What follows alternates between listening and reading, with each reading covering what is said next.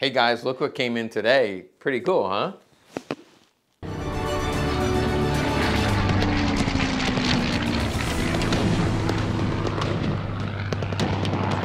Okay, today we have something pretty special for you. This is a Luger Carbine, of course. It is a model 1906 backslash 1920. We'll talk a little bit about what that means. But these carbines were very popular in Germany in the 1900s. It was actually a very strong hunting culture at that time. A lot of hunting areas and hunting clubs, hunting and fishing, but we'll focus on the hunting clubs. Back in the early 1900s, actually there was a model 1902 carbine. The whole world was taking a look at these kinds of pistols slash carbines. So for example, the Borchardt came out, which was an interesting carbine, made very few of them. But also then the broom handle. Most of you know about the broom handle Mauser, and it came together with a stock that acted as a holster, but then could be put together as a carbine. And then also Colt in the United States. We know the earliest models of single action armies had availability for a carbine function, but then also like the 1905, I know I have a 1905 with a stock that can be attached, turning it into a carbine. But this was probably one of the most popular carbines in the world. The first model was in 1902. The biggest difference was in the toggle. There was some subtle differences, and they were very well made, but the 1902 carbine, what you'll notice is this toggle piece right here. Here's a picture of one. It had a dish toggle. It was just an earlier variation. That was the 1902 carbine. Those sell for a little bit more money because they were extremely well made and they were made from scratch. Now, I'll explain what I mean by that, but extremely well made from scratch. And the world was a different place in 1902 all the way up to 1914. They were selling these. They went out as gifts to people. We know heads of state that had them. Sometimes they would be carried in a suitcase. Sometimes they would have a leather pouch like this, but you would give them as gifts to hunting buddies, or as I said, like there are different heads of states that would buy these. And they were quite expensive at the time, but there was a market for them up until World War I. Then, as you can imagine, all production went away from doing commercial guns. Certainly, they didn't have time for guns like this, beautiful guns like this. They didn't have time for it. And everything went into Navy slash military pistols for the German army. Then when the war ended, again, the world had changed in that the German economy was decimated. The DWM, this is DWM, made by DWM, that factory was just struggling to stay in business. They lost all their military contracts. In fact, they were banned from making any more Lugers for the military, very limited for the police, but they were banned from making any weapons for the military. So they were looking for a commercial market, and they said, well, let's try to bring back the 1902 carbine, but this time it would be a 1920. The reason being they retooled to make more Lugers in the 1920s. It doesn't mean that the year it was made was 1920, but it was in the 20s. The model 1920 carbine looks a lot like this. Now I'll show you what makes this a little bit different, a little more rare. 1920 carbine, they're very well made, but they did use leftover parts. So what happened was, like for example, this barrel would have to be made from scratch because they didn't have these. This is actually a 12-inch barrel. They didn't have 12-inch barrels laying around the factory. And of course, this fore-end or handguard, this would have been made from scratch. And then this buttstock had to be made from scratch. But a lot of the gun, the frame, the toggle, and all the small parts, they could use leftover parts from World War I. And they would put these together to make carbines. And where would they sell them? Well, they sold them mostly outside of Germany because by the 1930s, the whole world was in a deep depression and no place worse than Germany. So they really didn't have a market for these. But again, DWM is putting together anything they can sell on the commercial market, including these model 1920 carbines. Many of them went to the United States. That was a strong market for them. However, I don't believe this one did because the ones that went to the United States had to be marked made in Germany. The United States required an export mark. It's not an import mark. It's an export mark from the country of origin. So most of the 1920 carbines you'll see somewhere, usually on the rail here, sometimes on the rail here, you'll see made in Germany. This one is not so marked, so I believe it could have been sold within Germany, or it could have gone to Switzerland or one of the other European nations. Now, let's take a closer look and find out, first of all, how this comes together, and also what makes this a special model. Okay, the first thing I want to do before I go into some details on this, let's just look at how beautiful this is. That's the buttstock, of course. And you can see how the wood is just absolutely gorgeous. You can see the checkering. This wood matches this wood more than this wood. So basically, the Luger grips were made separately from the stock. They already had the Luger grips in stock. But when they wanted to put one of these together, they needed the extended barrel along with the special sight. But they also had to build these. And these two match, but this not so much. We'll show you in a minute that it matches. It's numbered to match as well. You can see the finish. It's a high polished blue. And you can see the straw, small parts. This screw was a fire blue. We'll turn this over to the other side. Again, you can see fire blue here, straw parts, and the beautiful bluing and all the way down to the end of the barrel, a little bit of wear on the muzzle. Now, whenever I do this, the camera takes a look at this and says, that's a 30 caliber. Just note that commercial guns often were 30 caliber, and the carbines were most often 30 caliber, but the military guns were 9mm. And the reason I want to call this out is I always get comments from the safety experts that say, look at him. He's pointing the gun right into the face of the cameraman. We actually can hold the camera, for all you Karens out there, we can hold the camera where we can see down here without putting our face in front of the bullet. Obviously, we did check this ahead of time to make sure it's not loaded.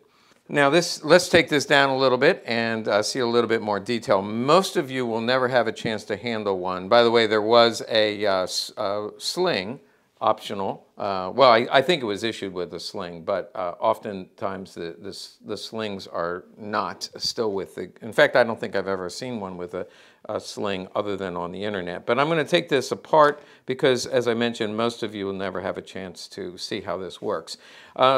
If you collect Lugers, you know that most Lugers have the stock lug. And yet 99% of Lugers never had a stock on it. I think it's interesting they always put the stock lug on there all through World War II, and yet they never really issued them with the actual stock. So Navy Lugers in World War I had a stock. There are a few other examples that would have a stock, but generally commercial guns, and basically it's slotted. You see the little notch here because it slides right on. And then when you push this up, that notch, it holds it in place so it doesn't wiggle. And then you can just see how it fits nicely against my shoulder. And it just has a really nice feel to it. Again, 30 caliber, so it's not going to have a lot of kick. And we'll pop this off again, and I'll show you that this is numbered to the gun. We'll see the magic number is 31. It's just the last two digits. So 31 is numbered to the gun.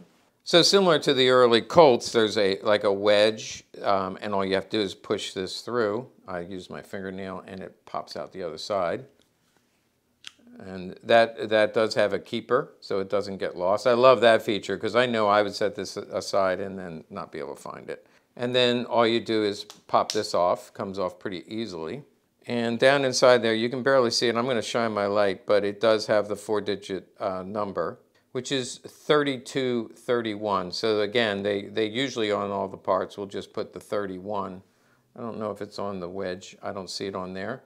But they do Colt, the Colt Single Action Army, they would number the wedge. That's why I looked. But so you see 3231, so this is matching to the rest of the gun. And you can see the sling swivel right here. Now, the full serial number, you know, like when I'm logging this in for ATF, this is the full serial number, 3231, and it does have a T suffix for Tom. 31 under the takedown lever, 31 under the, well, we'll take it apart. So from here on, it comes apart just like a standard Luger. Other than it having a big, long barrel, some people are envious. This one came with a big, long barrel, and it does have a special 100 meter, 200 meter, 300 meter adjustable rear sight. It has a fairly standard front sight, but the rear sight is adjustable, just pushing that button. First, I'll take the magazine out, and this is one distressing factor. I hate to, I don't think I'm messing with history by saying this is not original to the gun. I have a better magazine, so before I sell this, I'm going to put in a beautiful nickeled magazine. And the bottom, the ones that came to the United States are marked Germany. This is blank, and my cameraman, Randy, just pointed out it is serial numbered down here. I mentioned this serial number. It's also, the barrel is serial numbered, but more importantly, remember I said it's marked Germany? Well, when we took the handguard off, it is marked Germany right here, which means this one did come to the United States probably between, well, certainly between the wars, probably back in the 1920s. You can also see a crown and proof right there. That's important, and a crown and proof right here, which just is a commercial firing proof. Now let me get to the part that makes this a little more interesting. See this grip safety. So when this acts as an additional safety, so you have this safety. Safety's on, it won't fire. Take the safety off, it still won't accidentally fire unless you push this grip safety down. Now this feature, this toggle with this grip safety, is called the Model 1906. So the ones from 1920, most of them do not have that grip safety feature. And you can see there's even a cutout on, it's a special, the left grip panel, it has a special cutout for the grip safety. And so most of the 1920 carbines that you see will not have this feature, but because this does, it just means it was made from leftover parts from before the war. A Model 1906 frame and toggle were used to make this carbine. So that's why this one, in the introduction, I said this is a Luger Carbine 1906, Model 1906/1920. So you just got educated as to what makes this so special. Now, quick takedown. All you need to do is push this back like with any Luger, and then push down the takedown lever. Then this, the side plate comes off, and it is numbered under here, number 31. This sticks a little bit. I'll just let you know, when I try to slide it off, it sticks a little bit, and that's just because it has dried grease on it. I have to get that. And there we go. You can see that the interior it's polished white. So the bluing, and then they polish the white, and then this is the reinforcement for the extended barrel. And there's the full barrel, and of course we can take the toggle off very easily. I hate to go through all this trouble, but since you guys paid a lot of money to watch this video, I'll pop the toggle off pretty easy. And you can see here there's another crown end. There's a real light crown end.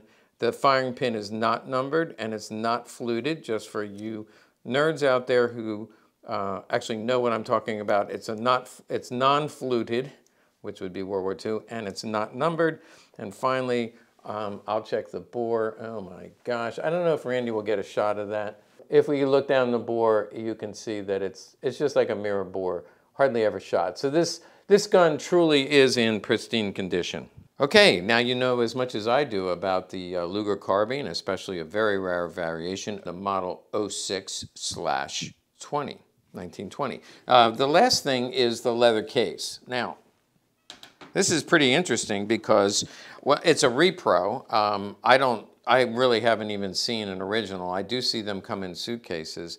But this is made very fine craftsmanship, very soft leather, very well made.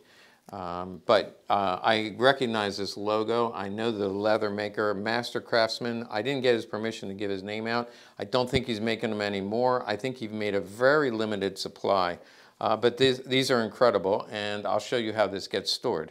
So I just popped the stock off, and this slides right in, protects it. Love the leather on the fine wood. And then the rest of the gun, toggle down, pops on here, pops in here.